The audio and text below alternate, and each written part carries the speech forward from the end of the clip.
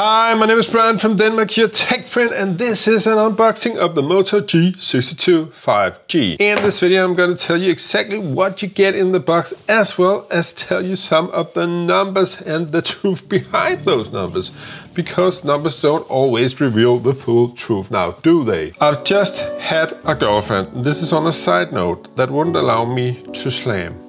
So please help me slam at the end of this video, okay? Slam! Let's get to it. Okay, first off, incredibly fluid 120 Hz display. Stereo speaker with Dolby Atmos 15 megapixel camera system. Just so that you don't get blown away by these stats, let's just see the last stat you get on this. It's 4 gigs of RAM and 65 gigabytes of internal storage. It's also available in 128 gigabytes of internal storage version. Now, when it says on the casing, and I've unboxed a lot of Motorola phones, incredibly fluid 120 Hz display. That doesn't mean a thing. It's just the marketing department going nuts. Try to differentiate the phone in some way, matter, or form. So there we have it.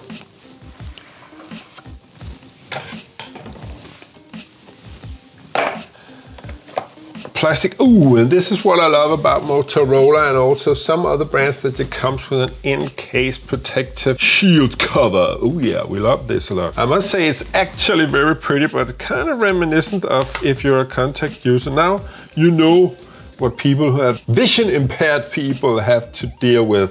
This kind of blurry thing at the end of the night. That's how it looks when you wear contact lenses. Slam! I love unboxings, by the way, if you can't tell. Let's just get the boring bit out of the way first. You get the SIM card ejection tool, you get a small leaflet, read me it says, and now the legal safety regulatory information. And what else do you get in the box? Well, it's actually the old USB-A to USB-C connector that you get in the box, and that means this is gonna be, yeah, exactly as I thought. USB-A in this end. Let's just see how many. Oh my God! Motorola have surprised me so many times positively with their charging bricks, but not with this one. A 10-watt charger. That is a big letdown, I must say. We'll just peel it. Okay, are you ready for this? And listen.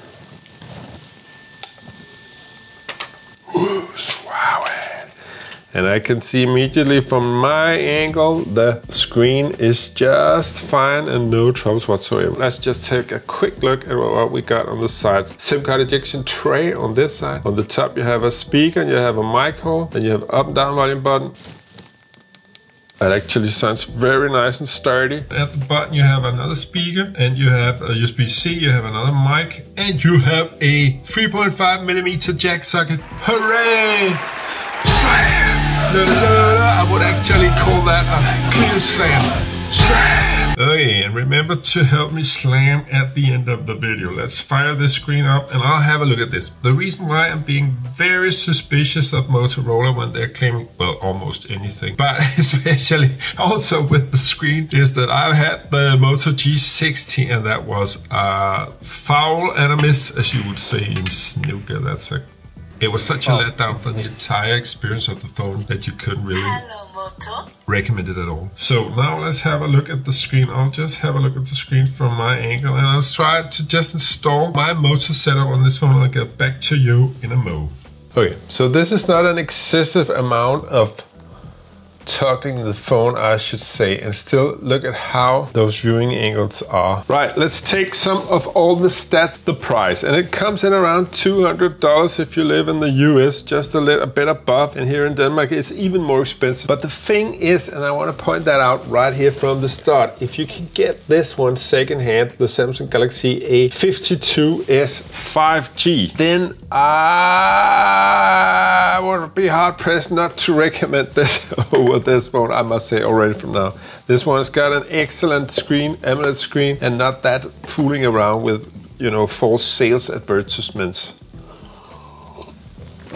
By the way, we really should have a slam for that false advertising, shouldn't we?